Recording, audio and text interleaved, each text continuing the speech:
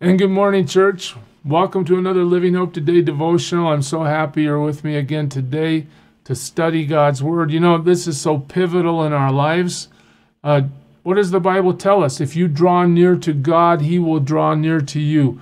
We're supposed to let the Word of Christ dwell in us richly. So, by constant exposure to the truth that God has revealed to us in His Word, we can be changed. We can draw near to God. He's going to draw near to us. We mature as we continue to put ourselves in this steady, ongoing exposure to what God has said. I just praise God for you that you're here every day. You're willing to pursue Him like this. I know God's going to bring the benefits of this to you as you pursue Him. And by the way, today's passage has benefits talked about that are just unbelievable. I mean, it's so marvelous. It's so outrageous. It's a shame to spend this little amount of time on this passage. I would invite you to read it over and over and just continue to absorb what's really being said here, because it's phenomenal. It's absolutely wonderful what Jesus is telling His disciples. And along those lines, let me just refresh you. In John 14, we're in a place where Jesus is spending His last few hours with His disciples. He's about to go be arrested. He's about to be falsely accused. He's about to endure a mock trial and a scourging, leading all to being crucified on the cross. In these few hours He has left with His disciples, He's explaining to them many things. And by extension, He explains them to us as well. It's a phenomenal section of Scripture. John 13, 14, 15, 16, these are chapters that are found nowhere else. Nothing like this is found in Scripture, where Jesus is having this intimate instruction with His disciples face to face, and in this instance, for the last time, at least face to face like this. So let's go to the passage. You know, there's one command that's constantly repeated in Scripture. It comes from Deuteronomy 6:5. The New Testament reiterates this over and over again. You shall love the Lord your God with all your heart and with all your soul and with all your might. I mean, most people know this. This is a command of Scripture. We're to love God. But think about this, church. In modern culture, when you think about loving something, most of us think about emotion or some sort of feel-good emotional response. We say we love peanut butter. Why? Well, we like it. We love that car. We love that restaurant. We love that program we watch. We love our dog. We love our spouse. God's telling us to love Him here with all our heart, soul, mind, and strength. Is He really telling us that the way we love God is through emotion, that we just are being called to feel good about Him? We're just being called to have pleasant feelings and appreciate how grand He is, and it's about emotion? Well, something happens in John 14 that really clarifies this question for us, and let's go to it together. Let's look at it. Remember, we've already studied this. If you love me, in other words, okay, you want to demonstrate to God that you love Him. This isn't about warm, fuzzy feelings or appreciating Him for who He is. I mean, you might have that anyway, but here Jesus is giving us the criteria to demonstrate that we love God. If you love me, you will keep my commandments. This is how we demonstrate love for God. In fact, if you think about it, this is how we become disciples altogether. Do you remember the Great Commission, Matthew 28? Go therefore and make disciples of all nations. Everybody's welcome, all nations, baptizing them in the name of the Father and of the Son and of the Holy Spirit. In other words, God brings them to saving faith, and we baptize them as a reflection of their new commitment. They've died to themselves. They've been buried with Christ. They're rising again to new life. But then look what He says in verse 20. Teaching them to observe all that I have commanded you, and behold, I am with you always to the end of the age. You want to be a disciple of Jesus Christ. You want to follow Him. What's the task before you?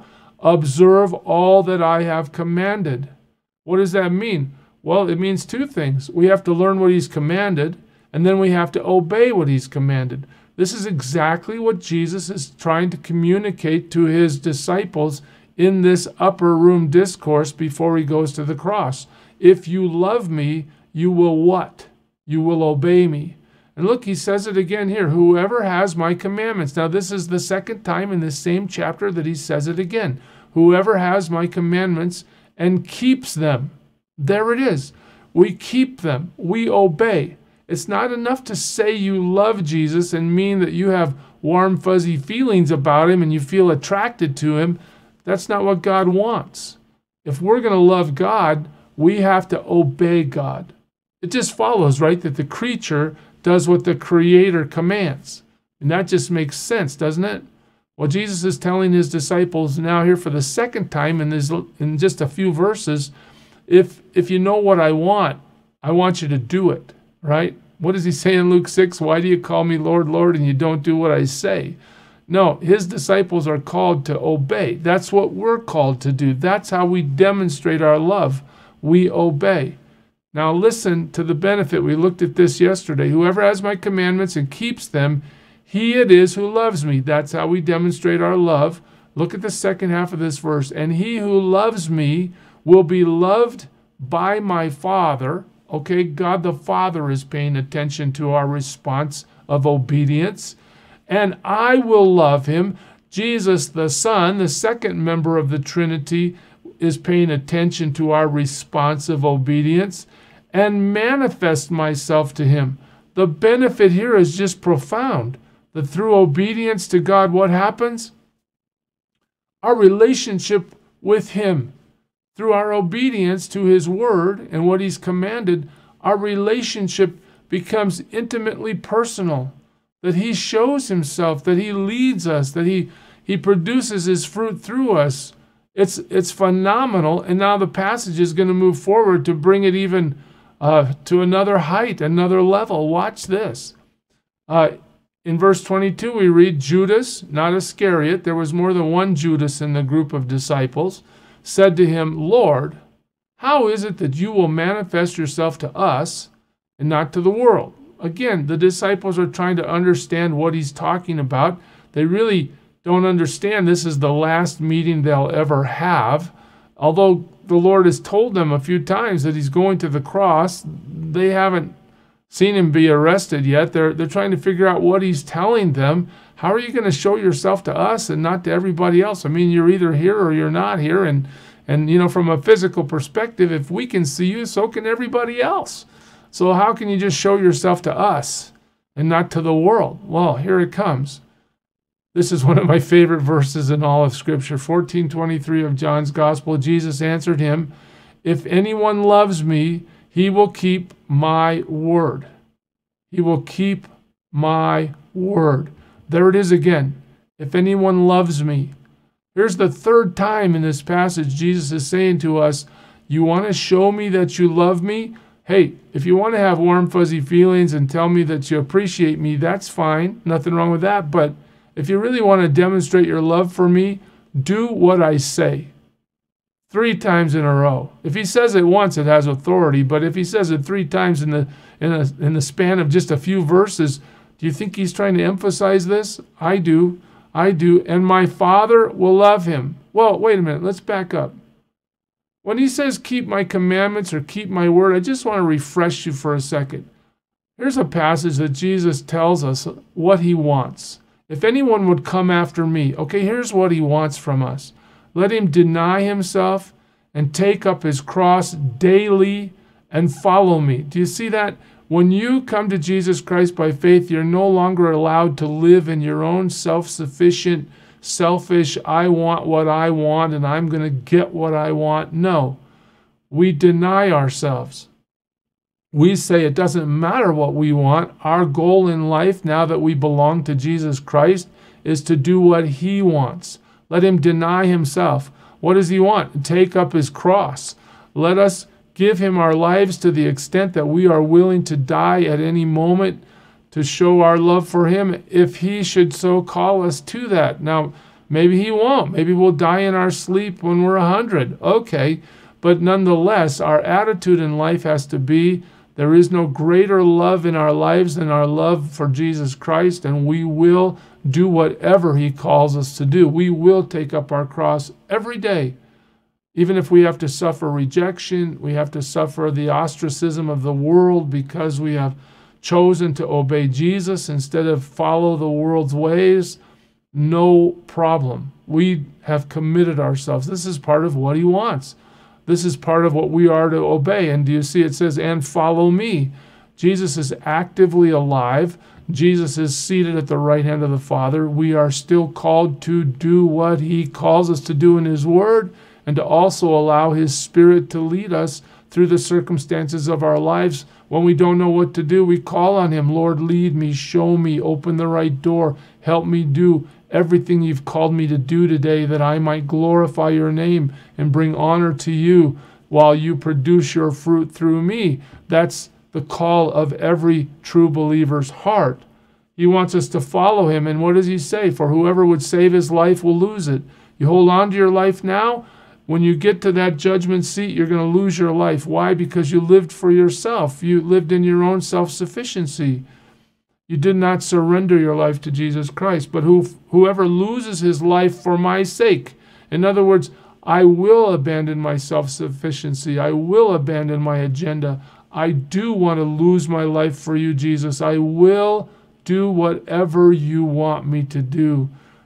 The one that takes life in that direction will save their life. Why? Because when you get to that judgment seat of God, you will be eternally redeemed. You will hear, well done, good and faithful servant. You will know that he is the way, the truth, and the life, and you'll serve him forevermore because he's placed his righteousness on you, and you've escaped the judgment of God against evil through the substitution made by his death on the cross. Well, back to our passage. If anyone loves me, he will keep my word, and think about this, and my Father will love him. Again, we go through the same sequence that we went through in verse 21. In 21, he'll be loved by my Father. Here in 23, my Father will love him, and we will come to him and make our home with him. I hope you can just get a little thimble's worth of what this is saying, because it's so absolutely profound. You know, we read in Scripture that the believers are filled with the Holy Spirit, right? He comes to indwell us. 1 Corinthians 3, we are the temple of God. Okay, fantastic. But did you realize that based on John 14:23, the Trinity, God himself, indwells the believer? We will come to him and make our home with him. Talk about never leaving us or forsaking us. Jesus is saying that he and the Father and the Spirit will indwell us. We will have God in us, with us, working through us as we surrendered. But do you see the condition? If anyone loves me, he will keep my word. This is a relationship that grows out of obedience. This is a relationship where we take him seriously at what he's commanded, and we live our lives to obey him. Critically important to understand, church. This is not just something Jesus does because we said a bunch of words sometime and we have warm, fuzzy feelings. You know, we prayed the prayer and we have warm, fuzzy affection for Jesus. No, this intimate relationship and fellowship with God is rooted in obedience. Obedience. How many times can I say it? This is how we show we love God. We obey him.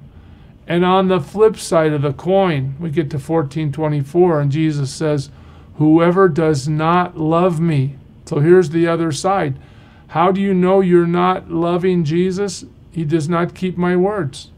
Jesus says, look, I want you to live in a certain way. I want you to obey me. I want you to deny yourself and take up your cross and follow me. This is what I'm commanding you to do if you are my follower. Well, when we live our lives opposite of that, when we say, Jesus, you know, my whole culture believes in having sex before marriage, so I'm going to go forward with that because I don't want to stand out in the crowd, and I think it's okay, you know. You don't mind, do you? Well, what are we saying to God? We're saying, God, I don't love you. When my whole culture is willing to cheat on their taxes and I want to go along because I don't want to pay the IRS more than I should or more than I'm supposed to. Well, what are we doing? We're telling Jesus we don't love him. When we tell that lie to save ourselves from whatever situation we're in, what are we doing? We're telling Jesus, I don't love you. We're disobeying. Now, the Lord has graciously allowed us to receive his forgiveness. If we confess our sins, he's faithful and just to forgive us our sins and to cleanse us from all unrighteousness. Jesus knows we will stumble and we will fall, but he is strong enough to pick us up and to restore us. He is strong enough through the cross. His death applies to all our sin, past, present, and future. Nonetheless, if we're going to love God, we have to head ourselves in the direction of doing what God says. And the word that you hear is not mine, but the Father's who sent me. The magnitude of this passage. The Father loves us. Jesus, the Son, is going to manifest himself to us. The Father and the Son are going to make their home with us. And our job, stated 3 times, if you love me, obey me. Church, there's a lot to absorb here. We went pretty fast. If you have questions, please leave them for me in the comments section below. But just meditate on this. You're never alone. The promise of the living Lord Jesus Christ is as you set your sights to obey him day in and day out, to learn what he's commanded and to do what he's commanded, that God himself indwells us. 24/7 from now to eternity, a surrendered life to Jesus Christ has the Lord himself living in us, that we might operate in his power. Oh, what a glorious truth. Church, I pray you serve him well today. God bless you.